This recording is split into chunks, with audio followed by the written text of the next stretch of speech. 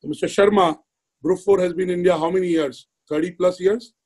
Yes, Anurag, we have been in the country for about 30 plus years now. Yeah. So tell us, you're a very large player, and tell us your opening comments on where the sector is headed, what you expect from the government, how your customers are dealing with it, how your employees are dealing with it. Yeah, first of all, thank you, Anurag, for taking this initiative of organizing this webinar on the outsourced professional services. And thank you so much for inviting the three large players of the industry today on this webinar to share our views about the industry and about the COVID situation in the country. As Rituraj said, largely the views would echo with what Rituraj said, because we all work in the same environment. We are not operating in different markets, different environments. So my sense is what Rituraj said, we are a 100,000 crore industry. We have almost close to about 10 million people who are working in this industry across the country. And because of this current situation, because of the, I think the lockdown situation and the lockdown scenario across the country, I think more and more residents of this country are realizing the importance of people who are part of the security industry and part of the facility services and sanitization work that they undertake. Hygiene, because normally a security guard was always viewed as a person, who is basically doing a particular job in terms of opening the gate and closing the gate. And he was not treated or felt as if he could do something beyond that. Sure. But COVID has definitely, changed this entire perception of security personnel in the country, because now the people who are staying in the societies, in the RWAs, they are so dependent on the entry and exit of every individual in the particular RWA and society. Sure. And they rely so heavily on the expertise of this security personnel to allow or disallow a person to come inside the society and the premises to safeguard everybody else who is staying within the premises. Adding to that, I think the cleaning services have also played a very, very important role, because every individual, every resident of the country today realizes it's the hygiene, the cleanliness, I think, which is going to keep us safe from this disease and the spread of COVID-19. As far as the government is concerned, I think I will leave it to Rituraj to head it, because Rituraj is the chair for private security industry on FICCI, and he's doing a good job in terms of working with the government, taking initiative with the Ministry of Home Affairs as well as Ministry of Finance and Labor, and trying to see what best support we can get from the government. And I think as the chair on FICCI, I fully support him for the work that he's doing, and I stand by him in terms of working together with him and taking the good work that he's doing ahead with the government.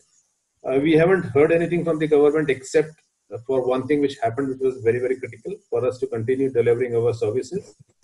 We were categorized under the essential services by the MHA, I think, which helped the industry a lot, and not only the industry, I would say it helped every user of these services to a very large extent, because we were able to move around and deliver the services what every citizen of the country was looking forward to during these times. In terms of customers, every customer of ours today is going through the similar kind of problem. I think they have their own challenges in terms of their own offices, their own establishments, and wherever they're operating in whatever circumstances, I think the biggest cause of concern for all our clients on the other side is how can they keep their employees safe? How can they keep their establishments sanitized? And that's where their expectations from services like what we offer, the outsourced professional services, I think the expectations are increasing, because sanitization is something which is just coming up in a big way now, which was not something which was of that importance, I think, prior to COVID-19. My sense is going forward, we will definitely see some more challenges in the industry. But I think collectively and together, if we all stay together, come together to fight COVID-19, I think we'll have a very easy exit from this problem, and I think we'll all collectively emerge out winners. I want to ask you a specific question, Rajeev. Has your business seen degrowth? If yes, by how much? And how are you dealing with that? And what are your customers saying to you? Give us some examples.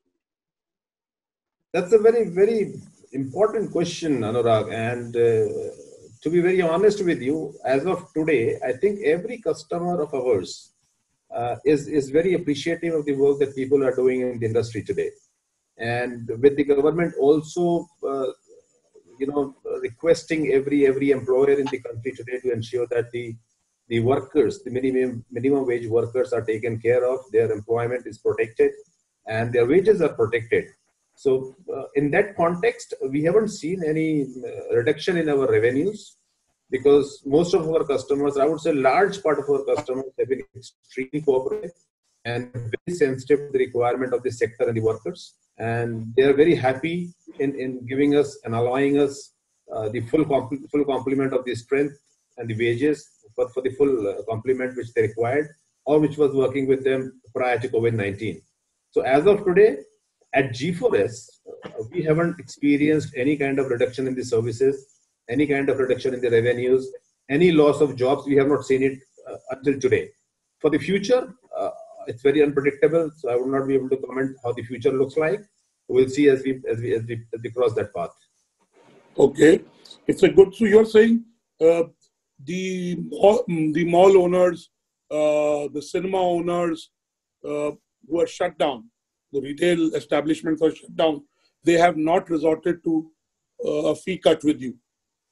As of now, I am saying that they have been very considerate, and I think they are aligned with what government is encouraging the employers to take care of the workers, their employment. Right. And most of our, I would say, almost all of our clients are very supportive as of now. What happens, how it shapes up once probably the lockdown gets lifted, once we move forward, is something we'll only get to know once we get there. Is one of the questions, and I'm collapsing the question, is it's okay, you three are very large firms. What should small and medium-sized firms, which are 1/10, 100 of your turnovers, do? How do they get funding in the short term? So this is a question that 4 or 5 people have asked. I'd like Rajeev to respond to it, and then we can go to Manjeet ji and Rituraj. What should small service providers do? Thanks, Anurag. I think this is a very valid concern of the medium and small enterprises in the country today. And when companies of our size can possibly visualize the impact on the cash flows in the future, I can understand very well the kind of situation that the smaller companies would be in, probably sooner than later, in terms of their inability to meet the cash flow requirements because of the economic slowdown in the country. That's the reason. If I reflect back on what Rituraj said, his 5 agenda demand with the government, I think one of the demands was basically to treat the sector under the priority lending sector from the bank's perspective. So what happens is banks on some special terms start giving working capital loans to the small and medium enterprises for them to pass through this particular period, which is a period of duress, and this is a period where we are all. And that's one of the demands to label your sector as a priority sector, and one of the requests that you made to the government. That's where his 5-point demand as one of these demands to support the industry, and especially the MSMEs, where we can understand that they must be expecting a lot of cash flow challenges. So I'm sure, I think, and government anyway has taken some already decisions in terms of supporting with the provident fund for the employers which have got less than 100 employees currently working with them. So one of the other parts, the points where Rituraj was talking to the finance department ministry and the commerce ministry, was to extend this provident fund support to the other organizations, to the larger organizations as well, instead of restricting it to only employers with less than 100 employees. And I think the other point which was there in the representation or the prayer, I would call it the prayer on behalf of the industry, which was submitted by Rituraj as a FICCI chair, was also with reference to the subsidy on the wages. So Sure, that was a top point. all these initiatives, I think, largely are for the industry. I think to a very large extent, I would say the large companies are somewhat better equipped to handle these situations. But I think this was representation was largely for the industry, so that the industry, gets benefit Benefits. at these special stimulus from the government. And I am very positive. I'm very positive. I think government is looking at a lot of initiative, and they would be coming out soon with the next set of stimulus package. And we are hopeful that the industry would get definitely some attention from the Honorable Finance Minister in the next release.